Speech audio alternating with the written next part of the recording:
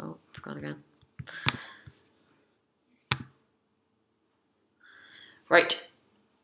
So we have x plus 2 over 3 minus x minus 1 over 2 equals 6. Yeah. So you did this part already. Got a common denominator of 6. Yeah. And then where did you get this 2 and this 3? What did you do to get that? I did like 3 goes into 6. That's exactly how you do it. So the 3 goes into 6 twice. And then you have your x plus 2. And then the 2 goes into the 6 3 times. 3 times. And you have your x minus 1. So this then, which you have all right, is 2x plus 4. And then your minus 3x. And you even got the plus 3, which is brilliant. The minus 3 by the minus 1. And that's all over 6 equals 6. And then, did you get this right? 2 minus 3 is minus 1x plus 7 over 6 equals 6. Yeah? Yeah. Okay, so you kind of redid this down here. You don't need to do that. You can work from here. Yeah. Okay, that's why I have the word hence in the question.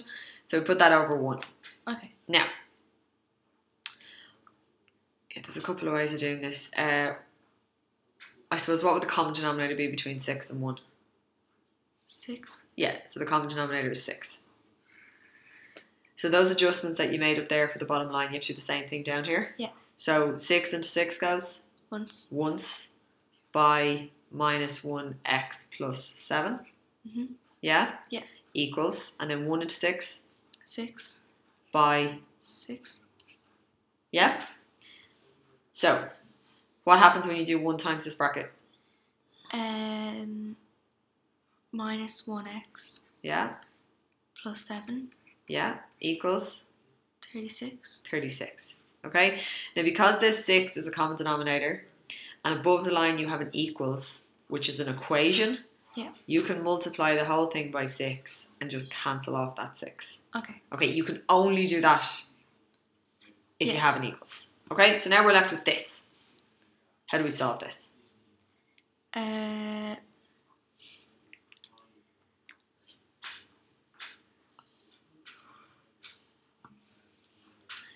You know how to solve this. We're trying to isolate the x. So that means the 7 has to move and the minus 1 has to move. So how do we move? Or what do we move first and how do we move it?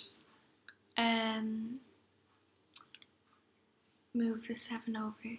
And it becomes? Minus 7. Okay, and then it's gone from here. Yeah? Yeah. So I have minus 1x equals? 29. Good. And how do I get rid of the minus 1?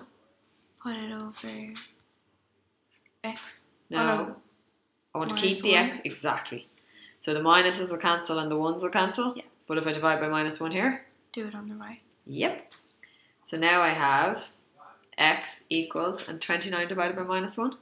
Minus 29. Yep. Okay. And that's it.